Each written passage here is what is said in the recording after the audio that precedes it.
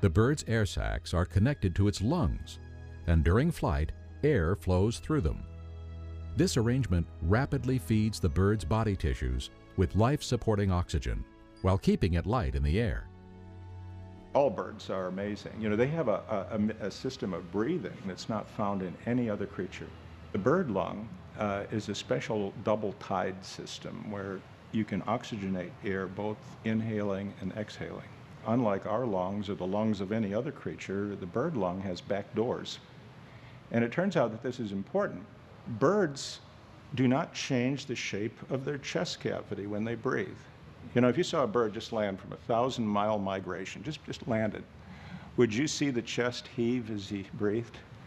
They are stone still, no matter how hard they've been flying. You think, how do they breathe? Turns out that the air is moved through the bird much like a bellows for a fire. These airbags between the muscles. And as the bird flies, as it walks, it's moving the air. Such wonderful creatures God made in birds. All of these engineering marvels combine for efficient flight and show perfect foresight in the creation of birds. One of the marvels of birds is their ability to migrate long distances. The Arctic tern makes it all the way from areas near the North Pole all the way down to the South Pole and back every year. Now people can do that in an airplane, but you've perhaps looked into the cockpit of an airplane, all those switches and dials and levers and controls, and then you have to have ground control to tell the pilot where he's going, and all of that is packed into one teeny part of a bird's brain. Next time somebody calls you a bird brain, say, why, thank you.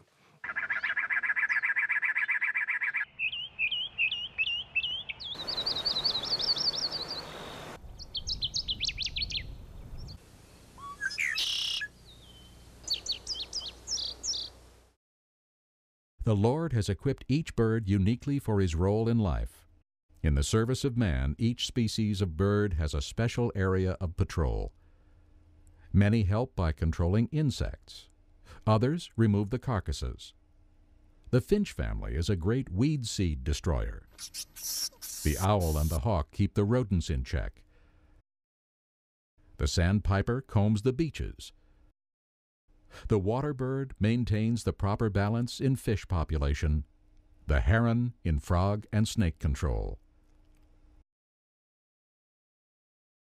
With graceful proportions, amazing aerodynamic abilities, and practical functions, each bird is a testimony to God's wisdom and love. While God provides marvelously for birds, remember that Jesus assures us that we are of more value than many sparrows.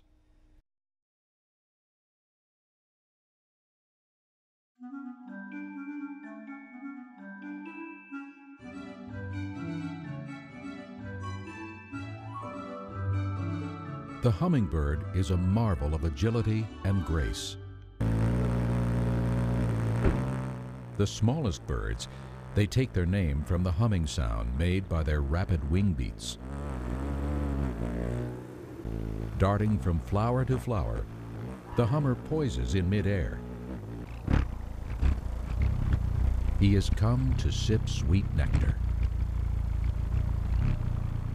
The hummingbird has been wonderfully designed to do this. God gave it a small body to move with ease about the flowers, a long, needle-like bill to probe deeply into the flower cup, and a specialized tongue ideal for extracting nectar. God also gave it remarkably strong wings and a sturdy breastbone, which enable the bird to stop in midair and even fly backwards and sideways with ease. Of course, all the hummingbird's features, long bill, special tongue, unique rapid wing beat, would have to work together from the beginning in order for it to be able to gather its energy food and thereby survive. Though the wings of most birds bend at the shoulder, elbow, and wrist, the hummingbird chiefly uses the shoulder. Like a helicopter, it can rise directly upward. The Creator's design, however, makes it possible to swivel in all directions, is much more efficient, and far more agile than any man-made flying machine.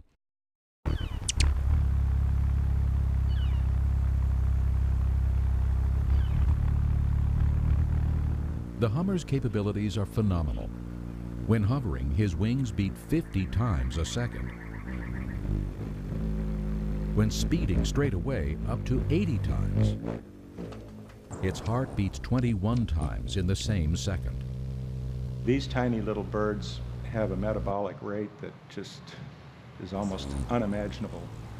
Their heartbeat is so fast it gets into the range of audible sound. You think of these little hummers that fly, they migrate over hundreds of miles. They reserve food to make this trip. An error of hundredths of a gram in nutrients could mean not making the trip. Birds alone would be absolute compelling evidence for a marvelous creator.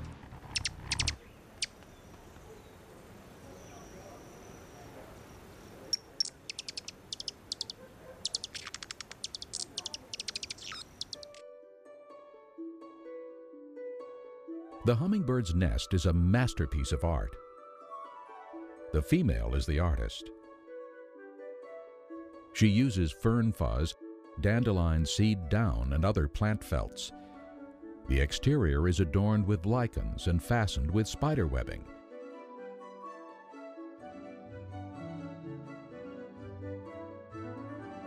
The interior is lined with the softest down available. No one teaches her the art of nest building. It is a God-given ability. The male hummingbird's coloring has no rival in the bird kingdom. The magnificent hummingbird, the broad-tailed, the blue-throated, and Costa's hummingbird are among the more than 300 stunning species. The iridescent colors of the throat and crown are due to refraction and not pigments. Often, these areas appear dark, almost black. But from the proper angle, the iridescent colors seem to glow from within.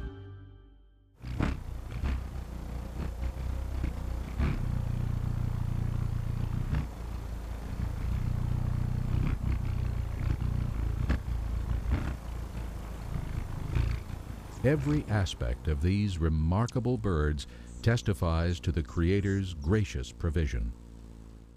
Would we say that the hummingbird has been especially favored by the all-loving Creator? No, this genuine love is extended upon every creature. If we carefully study any creature, the Lord's glory will always beam forth.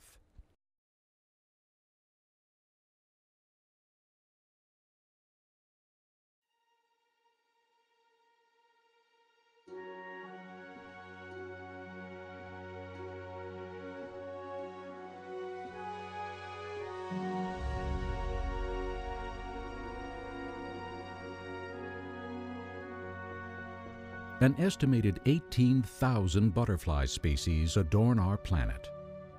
The beautiful coloration of butterfly wings is created by millions of minute scales.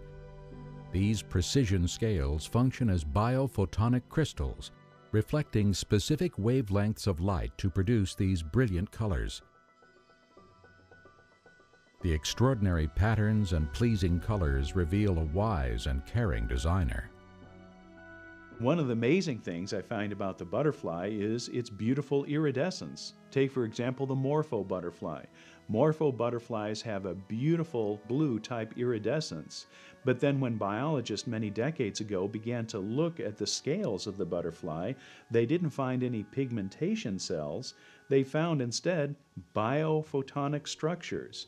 They found structures that are designed by the Creator to absorb certain wavelengths of white light and reflect back to the viewer only that wavelength of light within the spectrum of a bluish-purple color. We have found that using electron microscope, there are structures there that can have no more variation than 0.00004 millimeters. A wonderful testament to God's design.